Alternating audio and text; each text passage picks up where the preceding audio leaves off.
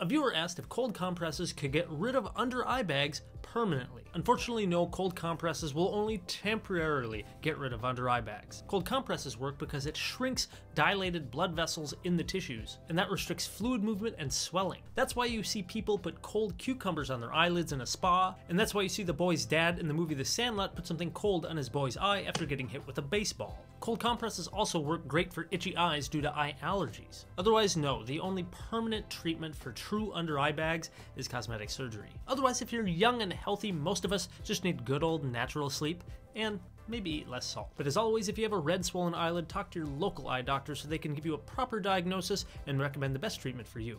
Otherwise, thanks for the question and I hope this helped you out.